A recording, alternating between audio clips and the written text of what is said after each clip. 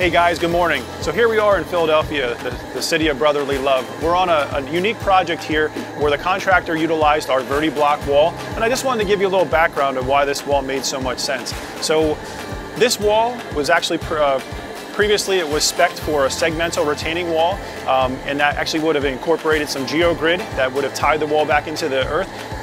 That wasn't able to happen here because of the actual foundation of the existing home next door. So what they did was they used Verti-Block, and it's a 2 foot high by 4 foot long by 3 foot block, roughly just under 2,000 pounds per piece.